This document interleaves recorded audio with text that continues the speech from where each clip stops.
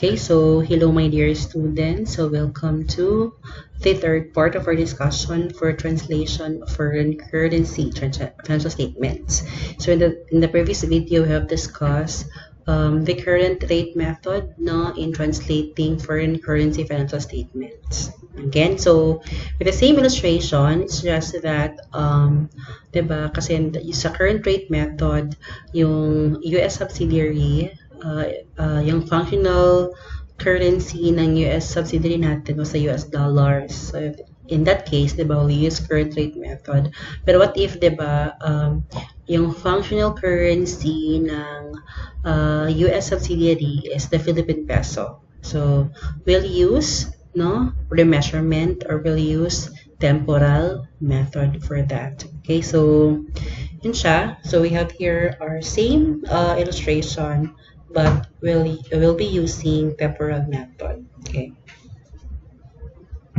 So kung sa current rate method, mas better na start natin i-translate yung income statement accounts, then you'll compute for the retained earnings end. For temporal method, it is much better. It's much better that we'll translate muna the balance sheet, or the balance sheet accounts, the assets, liabilities, and then the equity, So yun siya. So mas better. So diba, under temporal method, all monetary assets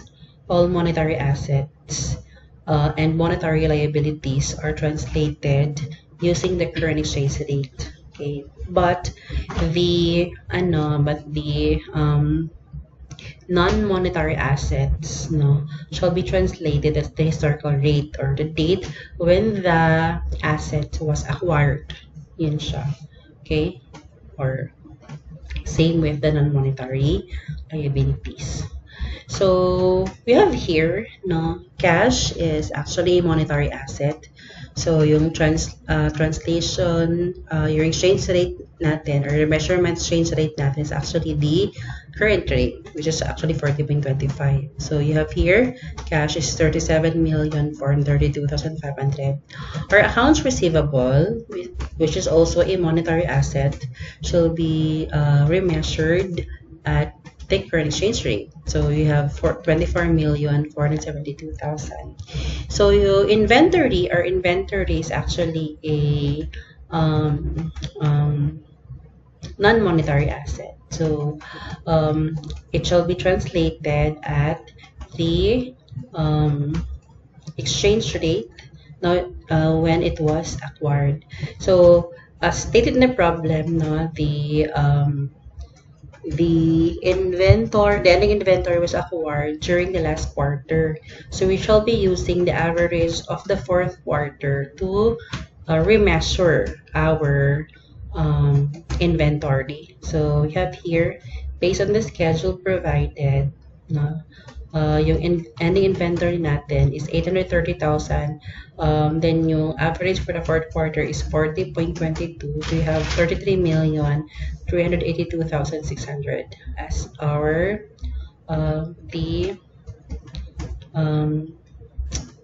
remeasured amount of our inventory. Okay, land, buildings, and equipment, since existing na sila at the date of acquisition, so we'll use historical rate at the date of acquisition. Okay, even though the land, buildings, and equipment were acquired before the date of acquisition, still ang gamitin natin is the historical rate at the date of acquisition of the subsidiary, okay, which is on January 2, diba? Which is on January 2. Yeah. So we'll use the foreign exchange rate dyan na 40 pesos. But if it so happen, let's say for example, after the date of acquisition, the subsidiary acquired property, plant, and equipment, say for example on March 1, diba? So you'll use, of course, the historical rate or the exchange rate on March 1. Okay. What if the subsidiary acquired property, plant, and equipment after the date of acquisition? Okay. So, but if there are properties that were acquired before the date of acquisition of the subsidiary, again, we'll use the exchange rate at the date of acquisition of the subsidiary, which is on January 2, which is 40, diba? So, yun nga, land, we have 20 million. Again, 40, the circle rate yung ginamit natin. Buildings, we have 26 million, and the equipment at 17.2 million. So we have total assets translated, no? You take note that in computing our total assets, we use different rates. We have monetary assets at the current exchange rate, and the non-monetary assets, the exchange rate or the historical exchange rate. So we have total assets at 158,487,100. Okay. Since we have our total liabilities, no, the accounts payable, short-term payable, and bonds payable are both monetary liabilities. So we'll use current exchange rate. So we have accounts payable of 25,760,000, short-term notes payable of 25,558,750, and bonds payable of 36,225,000. Okay, and then our common stock, of course, translated at the current at the historical rate, which is actually 40, diba? That's 38.4 million, and paid in capital in excess of par using historical rate, then that's actually 12 million. So sa remeasurement or sa temporal method, kung sa current rate method, the balancing figure is actually the current, the cumulative translation adjustment. Okay. Here in the temporal method, ang balancing figure natin is the retained earnings. Okay. So, ang balancing figure is retained earnings. So, this is actually, no, so since the total sum of the liabilities and equity should total with the balance of our asset is actually 158,487,100. So our retained earnings should be 158,487,100 less their accounts payable, less short-term note payable, less bonds payable, less common stock, less paid in capital in excess of par. You'll have 20,543,350. That's actually your retained earnings gain. So, balancing amount yung retained earnings sa temporal method. Okay. So, next, we'll have translation of our income and retained earnings. Okay. So, first, our sales. Now, our sales is actually of course, translated using the average rate, diba? We have 3,020,000 times 40.2. 40.2 divides our average exchange rate for the year. So you have 121,404,000. Then yung cost of goods sold natin is translated using composite rate. So iba-ibang rate ang ginagamit natin when we purchase, when we compute our cost of goods sold. Kasi under current rate method, cost of goods sold is the amount of cost of goods sold is actually translated using the average rate. But for temporal, it's actually different, no? Different rates ang gamitin natin or composite. So, we have here, in-assume natin yung beginning inventory, then yung purchases natin. Of course, yung beginning inventory natin, that's actually, since we assume that yun siya, part siya sa beginning inventory na acquire from the subsidiary, no? So, beginning balance na inventory subsidiary, 760,000, then the exchange rate then is actually 40. So you have beginning inventory of 30.4 million. Okay, and then yung purchases natin should be translated at the average for the year. Okay, so it's 77,184,000. Again, yung beginning inventory natin, that's actually historical rate. Yung purchases natin is average rate. Less ending inventory natin, di ba? So, as I've said, since yung ending inventory were acquired, na-acquire siya on the fourth quarter, di ba, no? Di ba? The fourth quarter, so, yun nga, ang gamitin natin is average for the fourth quarter. That's 40.22, okay? That's 40.22. So, we have here, 30.4 million, that's beginning inventory plus purchases. That's 77,184,000. You have total goods available for sale of 107,584,000 less ending inventory. Again, remeasured at the average of the fourth quarter. That's 33,382,600. You have cost of goods sold translated or remeasured at peso.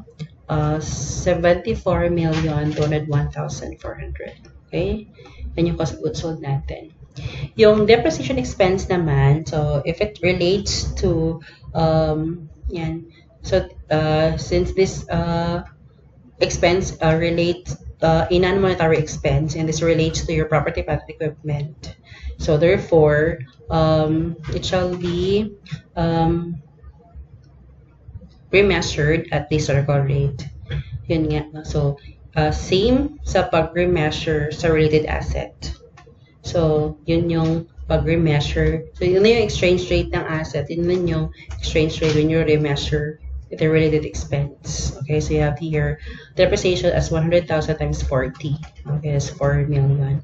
Okay, other expenses being a monetary expenses, that's 40.2 average for the year. Also, income tax expense, a monetary expenses, you'll also use the average for the year.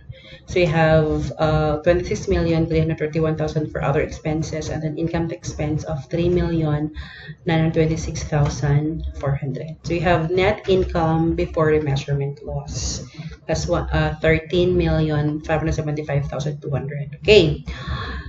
Sa temporal method, no. So ito yun siya, no. Since we have determined already the retained earnings end, diba? Your retained earnings end.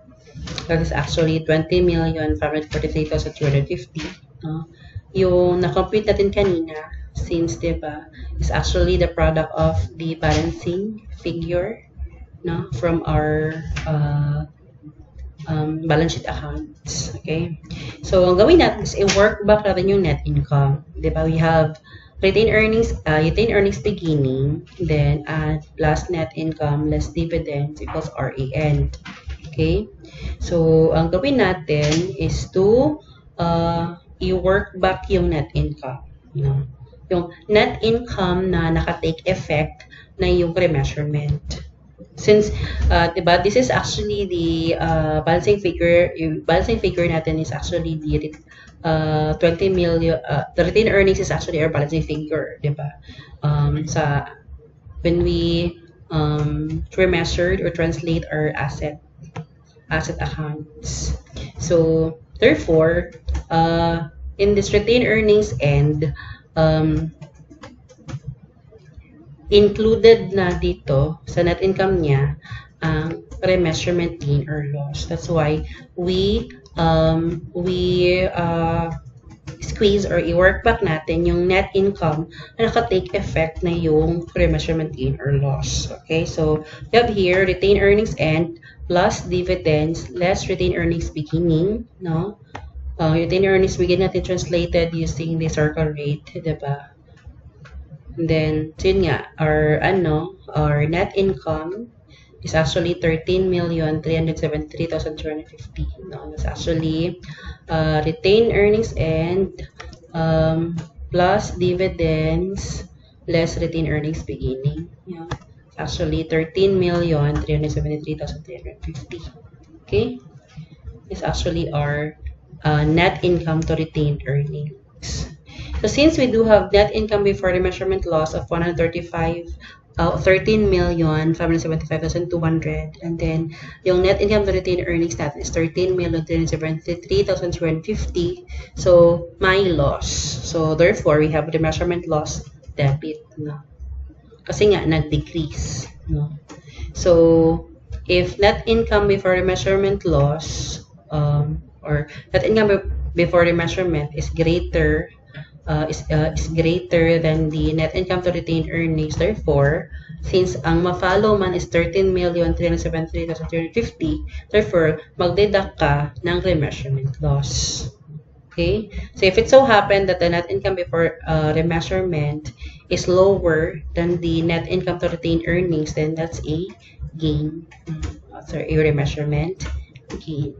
Okay? So, again, to summarize, okay, so you'll first compute for you first remeasure or translate the balance sheet accounts, okay, the monetary assets and monetary liabilities at current rate, and the non-monetary assets and liabilities at historical rate, also common stock or also equity accounts at historical rate. Then, a balancing figure mo si retained earnings.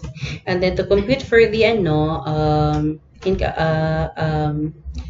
the remeasurement loss, first is you determine muna net income before the measurement loss. So yung monetary items natin na shall be monetary income and expenses natin shall be remeasured at the average exchange rate. Pero yung non-monetary items na expenses now shall be remeasured at the historical rate. Okay? And then, i-work back mo, di ba, yung net income na naka-embed na yung remeasurement gain or loss. Then, you are to determine na the remeasurement gain or loss.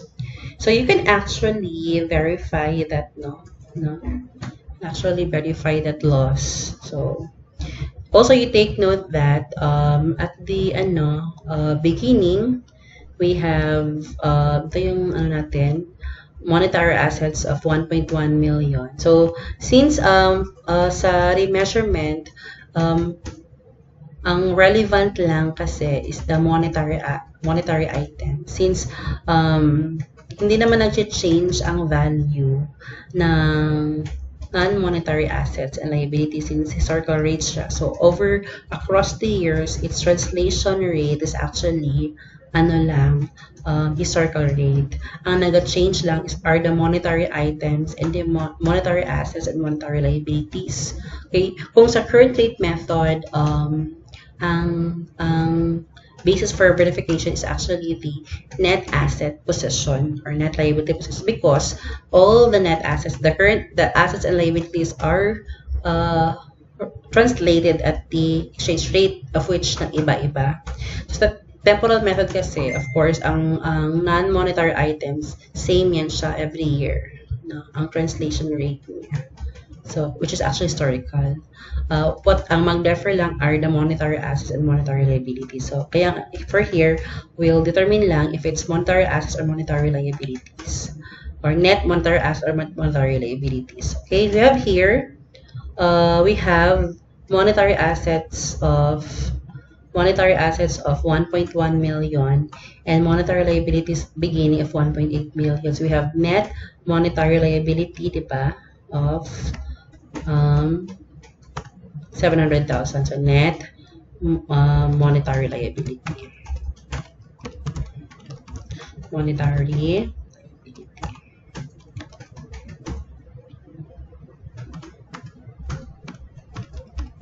Okay, so have here exposed net monetary liability position beginning, that's 700,000 times 40, diba? That's 28 million. Okay, so monetary the income decreases monetary liability, and then it increases pag-increase yung monetary liability pag may expenses, and dividends. So that's why adjustment for the change in net monetary possessions during the year.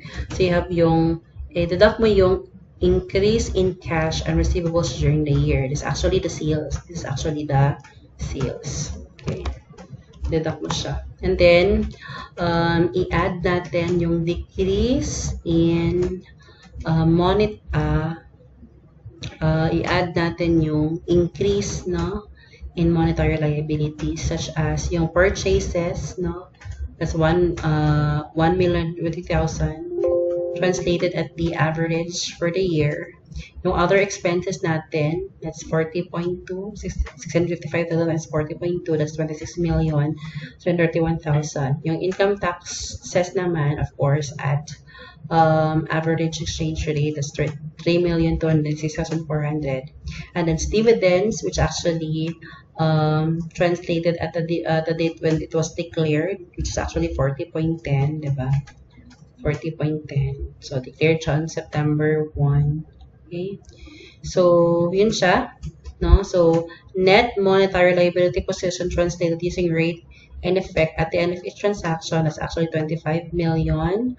That's actually by the sum of the beginning and then the adjustment. It is 25,437,400. Then we have exposed net monetary liability position for the year. So let's check, no?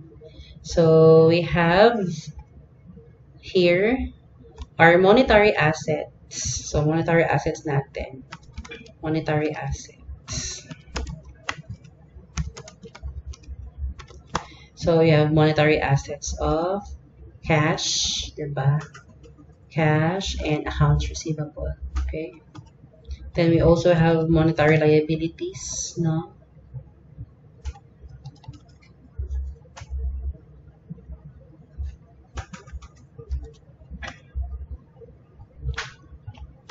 Monetary liabilities. Okay, so we have actually accounts payable, plus short terms, notes payable, and then bonds payable. Okay, so difference, that is actually the net monetary liability of 637,000 for the year.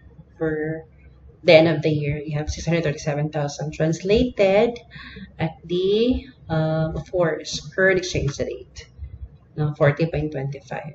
So we have net monetary liability position translated using rate and effect at the date of each transaction of 25,437,400 versus exposed net monetary liability position at year end, remeasured or translated at the current exchange rate of 25,639,250.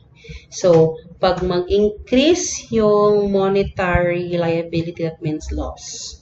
Pag mag-decrease yung monetary liability, that means gain. Same as if we do have net monetary assets, pag mag-increase as gain, pag mag-decrease yung net monetary asset as loss. So in this case, we do have monetary liability position man of 25,437,400 versus 25,639,250, nag-increase siya. Diba? So we have a measurement loss of 201,850. Okay? So that's temporal method. So thank you for listening.